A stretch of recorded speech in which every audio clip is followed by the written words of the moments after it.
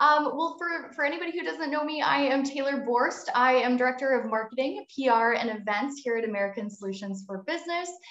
And so today we are going to do exactly that. It is time to explore all of those elements that go into merchandising and designing the perfect custom promo kit. So before we go into too far of a deep dive on this, because we're going to get into all the nitty-gritty details in just a sec, I'd like to point out that there are several ways to approach kitting right now in the market. So in addition to those vendors who have always been specializing in this solution, especially over the last year with everything going on with the pandemic and needing to drop ship, there has been an expansion. A lot of our incredible supplier partners out there have launched these pre-created kit options. They're beautiful collections. They work awesome. We can actually share a few of those supplier partners in the comments below. I'm not going to go too far into that. So whether you are choosing to do that single, one and done partner with those suppliers out there who have already done these awesome collections, or if you're maybe opting for more of the sourcing each item separately, or maybe from a few different sources and bringing them all together with separate fulfillment, there's a lot to keep in mind, and that's what we're going to go into today. So before we actually make any decisions when it comes to the tangible elements of your box, there are really three things that we need to determine. One is audience. So who is receiving the box?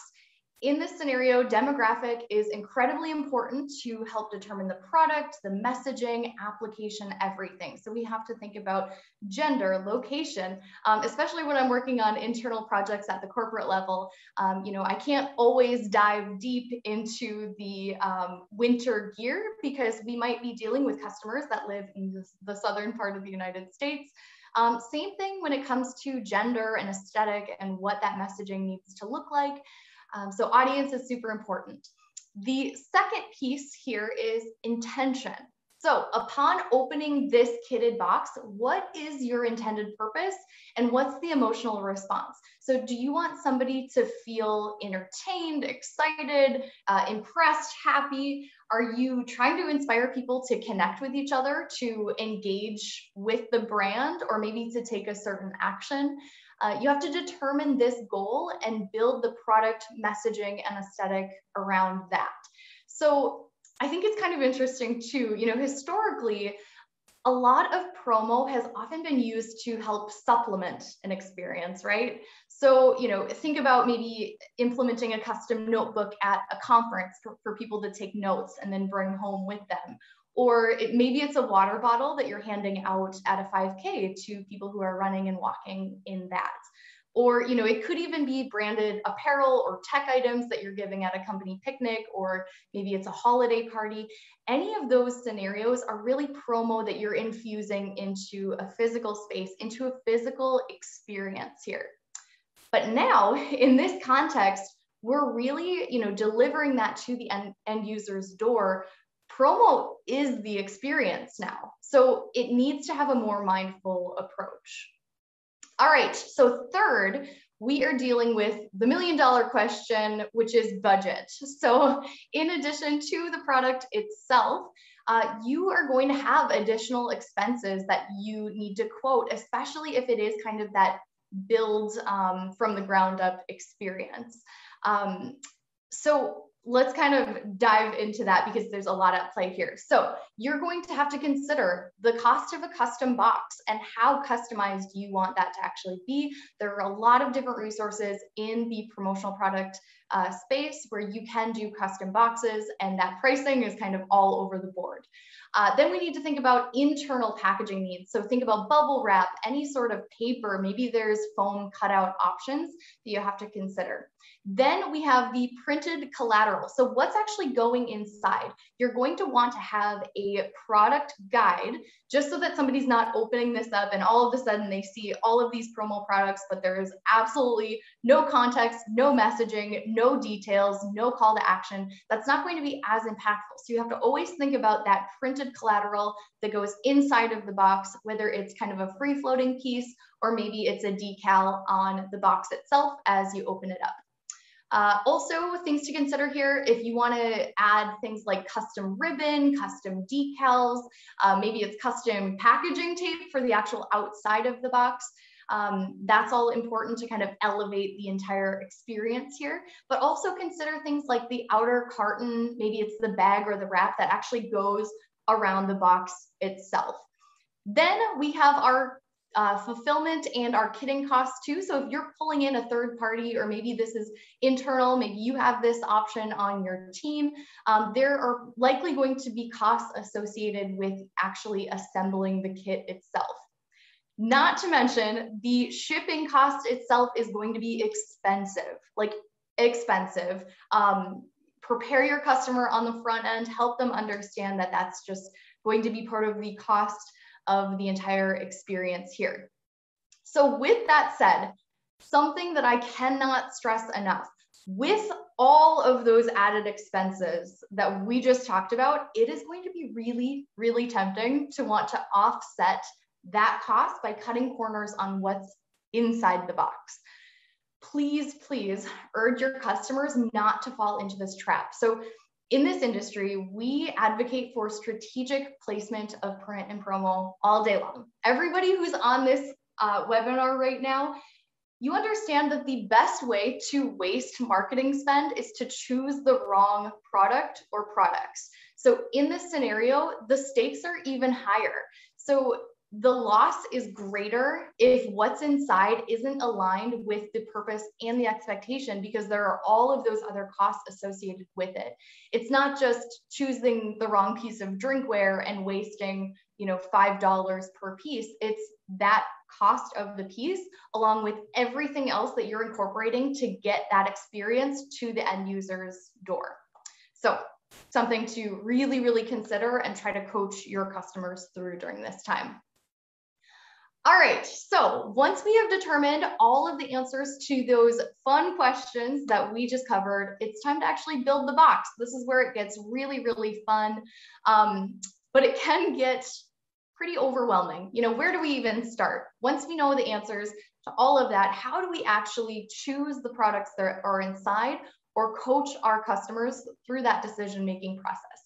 So to break this down, I've actually split it into 6 tips for product selection. So first, let's go with a great starting point here is to focus on the top 5 promo categories. So really try to build it around apparel, drinkware, bags, writing instruments, and technology. So not to say that you have to absolutely have one thing that falls into each of those categories, but it is a great place to start and then just kind of build around that, right? So maybe you want to switch things out that are kind of in a different category, or you want to get a little creative with what you're choosing to put for those 5. Number 2, we have to consider the 5 senses. So include a product selection that has a mix of touch, sight, smell, taste, and hearing. Some are going to be much easier than others, so we'll get into this. So first, let's talk about touch. This is going to probably be a fairly simple one here, but the tip to touch is try to include a variety of different textures. So maybe it's some really soft fabrics, matte finishes, maybe it's that smooth marble, shiny metallic, like really get different senses when somebody opens up that box so that they're stimulated in that sense. Next, we have sight. So this is one where you're going to need to bring in maybe your graphic designer in the mix. It's also in just the products that you're choosing as well. It's incorporating those colors, the complementing aesthetic, and really captivating that imagery within the custom pieces. So whether that's actually the custom art that goes into the box, maybe it's those additional pieces like custom tape or ribbon, or the actual products themselves. You can really accomplish a lot of that. And then smell. So consider all of the products that incorporate essential oils, candles. Lip balm is a really great one for our industry, especially because it's very cost effective, but you can elevate it to feel very retail. incorporating that, lotion. Other personal care items are always a great go-to, but also consider things like wood and leather products as well, because they're going to have more of that earthy, subtle smell to them. But if you've ever had like a laser engraved wood piece before, the smell is such a homey and recognizing smell that a lot of people don't really think about when they're incorporating that into their mix. All right, and then we have taste. So, shout out to our suppliers who offer those food gifts. Really consider the chocolate, cheese, cookies, wines. A lot of time when we are talking about food gifts, it's really great to pair with those tangible items that you're going to keep for a really long time, because you kind of get to have that experience in the immediate, and then the rest of the items that you're merchandising around are going to stick with you for much longer. But it does kind of bring another dimension into your offering. All right, and then the last sense that we're going to talk about, this is probably the biggest hurdle for a lot of people, but it is that hearing, that sound. So you'll have to get a little creative here, but it can be accomplished through things like tech products. So maybe it's a Bluetooth speaker, anything that has more of that sound, incorporating it. Maybe it's a multimedia element. So adding in NFC. So if you're not familiar with that, NFC stands for Near Field Communication. So you're able to actually embed that into a lot of different promotional products. We have some great vendors out there as well. So maybe you're embedding it into a pen or a notebook or a piece of drinkware. So then all you really have to do is tap your phone to the NFC tag. And then from there, you can allocate that to go to really any link. So it could go to a video, it could go to a homepage, anything like that is going to bring them in and have that other sense really checked off there. And it creates a more memorable experience and kind of makes that closer connection that you're going for. All right, so that covers it for those 5 senses. So next, third on our list here, we've hit on this just a little bit earlier, but really, really stressing that the products inside have to complement each other rather than compete. So it's going to be helpful to consider those colors, materials, decoration techniques. They all create this comprehensive look together, and it doesn't feel like there's, a couple items that are really, really just overshadowing the others. There has to be this balance to all of it. All right, and then 4, we did talk about those key categories that are a great place to start and then build off of, but it is really smart to include an unexpected item or two. So keep them on their toes. It's maybe something playful, funny, memorable. For this item, it's okay to maybe keep it at that lower priced point item, just so that it's balancing out and it's not overshadowing anything, but something that's just really memorable. So maybe you pick something that's super trendy or will just make them laugh or want to share what they just got. Okay, number 5 on our list here, don't overwhelm them with too many products. So a lot of this is going to depend, again, on that first piece that we talked about when we're talking about audience intention, everything that needs to go into the box.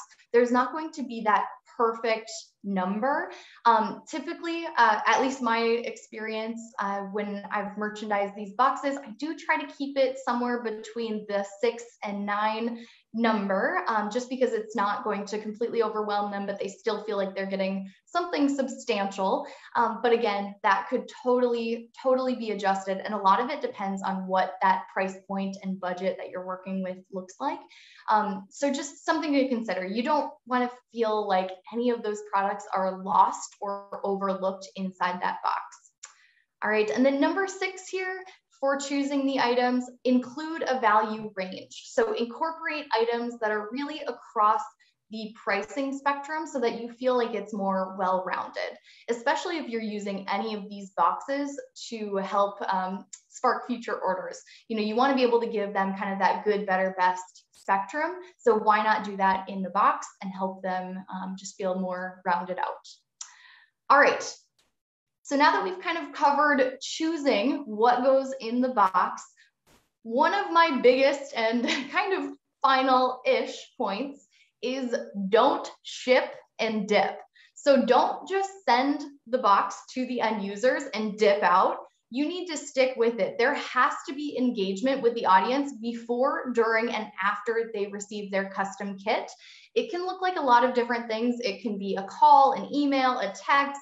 You could post it on social. You have to get them engaged in that before, during, and after context so that they're constantly involved and really locked in on what you're doing from an experiential standpoint.